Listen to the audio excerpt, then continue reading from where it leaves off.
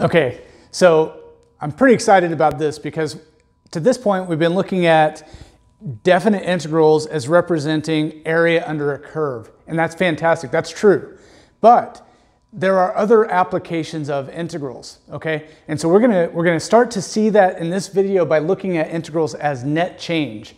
Okay, so let's start with an example here. So let's say that someone named John is on a weight loss mission. Okay? He's on a weight loss mission. And let's assume that W prime of t represents John's rate of weight change. Right, his weight is going to be changing. This will be the rate that it's changing. John's rate of weight change in pounds per day. Okay. So let's think about what a graph might look like for this. So let's say that we've got W prime of t,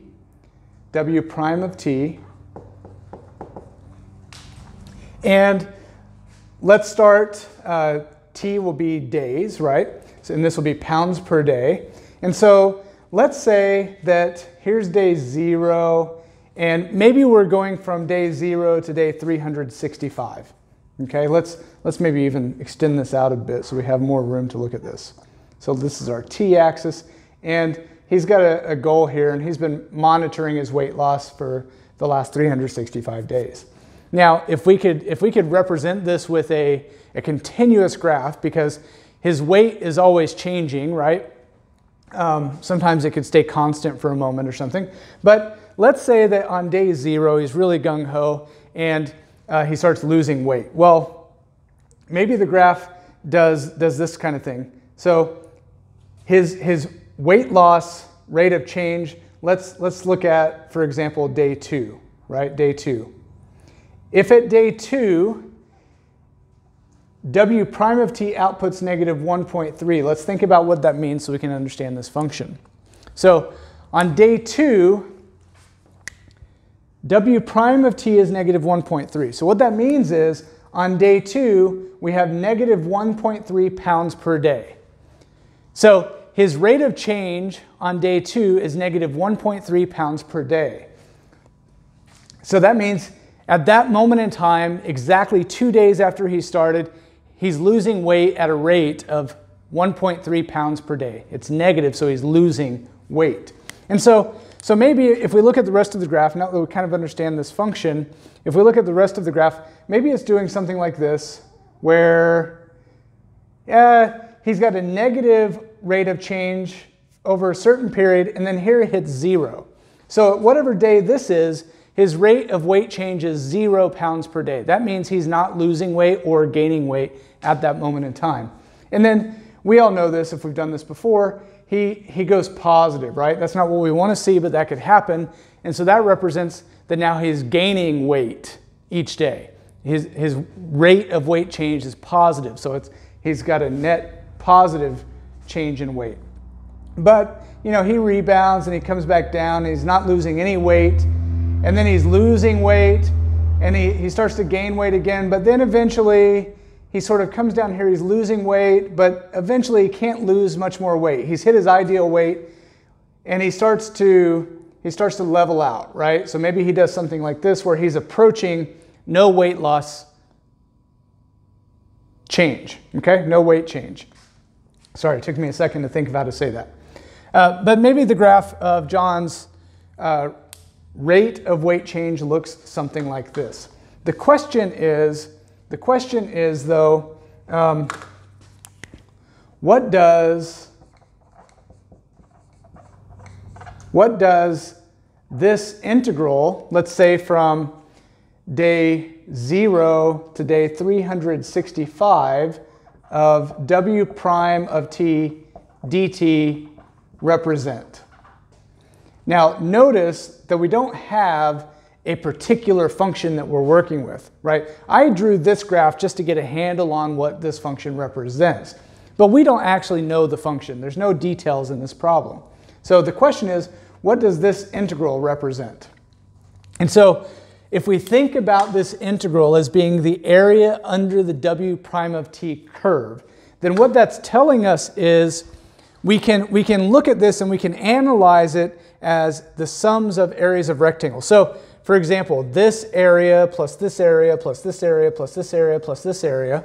And notice that the areas below the t-axis are negatives, okay? And the ones above are positive. So that's going to be important here. All right, so let's start to analyze this question as area. And the best way maybe to do that is to analyze one rectangle, one infinitely thin rectangle under this curve and look at its area. So we've got two listed here. Let's say we're using the midpoint method. So the output of 2 is down here. So that'll be the height of our rectangle. And then we'll look at the rectangle like this, and we can consider that area. Okay? So what I'll do is I will draw that rectangle over here a little bigger. And we'll think about what this area means. Now, the area of this is going to be the height of the rectangle, which we know is negative 1.3, and that means pounds per day. And then we have to pick a width. Now, the width here is getting tiny, okay? The width is getting tiny. But to keep it simple, let's look at a width that we can understand. Let's say that this width is 1, and the t-axis is in days, so this would be 1 day. So what this rectangle is representing is we don't have a curve at the bottom of this rectangle because the rate of weight change is changing. We're assuming a constant rate of weight change. We're assuming a constant rate of weight change of negative 1.3 pounds per day. And if we look at the area of this rectangle, now this is the interesting part. If we look at the area of this rectangle, it equals 1 day times negative 1.3 pounds per day, which equals negative 1.3, and then the units, the days are going to cancel, so we just get negative 1.3 pounds. That's the area of this rectangle when we put it into a context. What's that telling us? Well, it's telling us something we already know.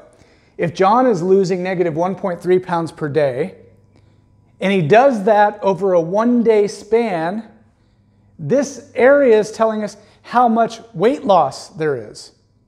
The change in his weight, not a rate, but the actual change in his weight. So this area means that we have a net change in weight of negative 1.3 pounds, okay?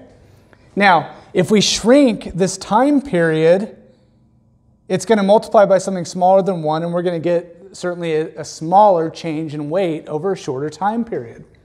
How is that helping us understand the area under this curve from 0 to 365? Well, if we add the areas of all of these, let's make this an infinitely thin rectangle if we can. Like right there's an infinitely thin rectangle. And if we do that and we add the areas of all of these infinitely thin rectangles, then all we're doing is we're adding all of these net changes in weight together. And so in the end, when we go from 0 to 365, what this is telling us is that we're going to get a net change in John's weight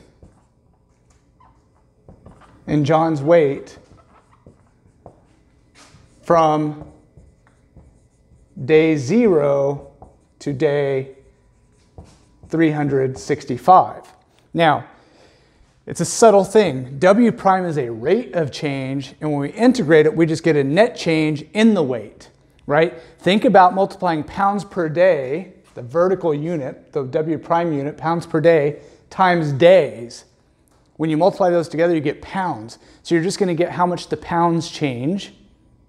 And the time period is going to be based on the 2 times in your integral. Okay? Now, another way to look at this, because this is W prime, if we just use the fundamental theorem of calculus and think about how to evaluate this, then how do you evaluate a definite integral? You do it using antiderivative. What is the antiderivative of W prime? Well, it goes back up and becomes W. Since W prime is the derivative of W, the antiderivative of W prime is W. So the antiderivative of W prime is W of t. Now what's W of t?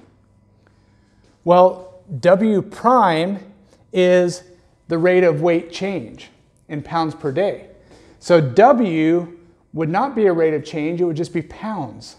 So W of t would just be John's weight. So when you integrate, when you find the antiderivative of the rate of change of weight, you just get weight. And we'd still have to evaluate that antiderivative from 0 to 365. And so the way to do that would be to plug 365 in. So that'd be W of 365 minus W of 0. And look at what this means. This is John's weight on day 365. Because it's W now, it's just the weight function. So this is John's weight on day 365, and we're taking away from it John's weight on day 0. So this is literally, when you look at it using the fundamental theorem of calculus, this is literally the net weight change from day 0 to 365. So you can see it using the fundamental theorem of calculus. You can see it thinking of it in terms of areas. It's all the same, okay? Now, this is a really good example to see what's going on here. If you integrate a function that is a rate, then it turns into a net change in a function that's not a rate necessarily. I suppose sometimes rate could be something like acceleration. So acceleration might be feet per second. So it's a change in speed every second. If you were to integrate this with respect to time, you would be multiplying this unit here by time, and this would cancel, and you would just get feet per second, or velocity, okay? But when you integrate, think about areas to understand your units. So in this case, the area would be your height, which is a rate of change, times your width, which is a time, and when you multiply those, the time will cancel with the time in the denominator on your rate of change.